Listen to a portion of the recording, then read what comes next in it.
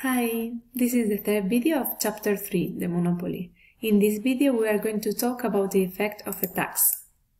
And just to begin, suppose we have a specific tax of $T per unit, so that the monopolist must remit $T to the government for every unit it sells. If the marginal cost was the firm's original marginal cost, its optimal decision will be given as it is shown in this slide. But first, remember that in perfect competition we saw that when a specific tax per unit was imposed, the market price raised by an amount that was lower than the tax, and that the burden of the tax was shared by producers and consumers.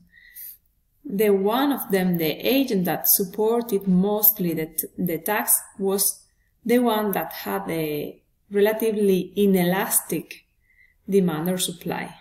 So if the supply was relatively more inelastic than the demand, we saw that most of the tax was supported by the producers. And if the demand was relatively inelastic compared to the supply, we saw that the tax was mostly supported by the consumers. However, under the monopoly, the price can sometimes rise by more than the amount of the tax.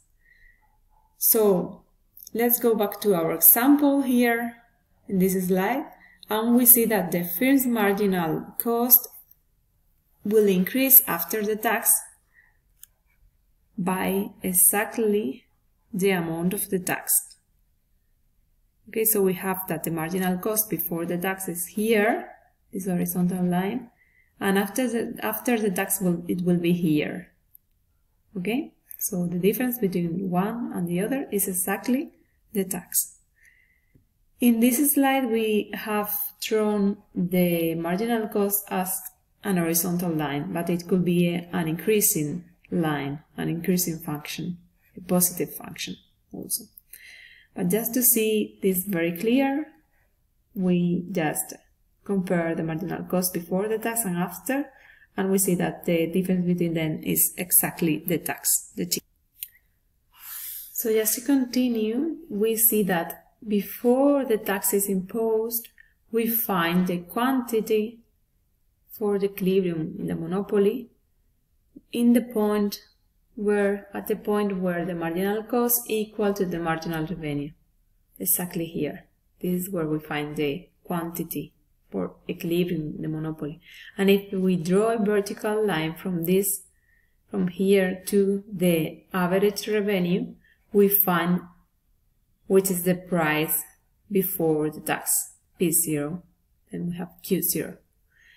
And after the tax, we have to find where is the point where this new marginal cost, the marginal cost plus T, equals to the marginal revenue. And we have this point here, so the quantity is going to decrease after the tax. This is the quantity that is going to be offered or exchanged in the market here. And if we draw a vertical line up to the average revenue, we find that the price increases compared to the original one before the tax. So this increase in price, we see that is larger than the tax in this case. So this is the main difference between the monopoly, the tax imposed in the monopoly, and a tax imposed in the perfect competition. We found that sometimes in the monopoly the increase in price can be larger than the tax. Not always, but many times.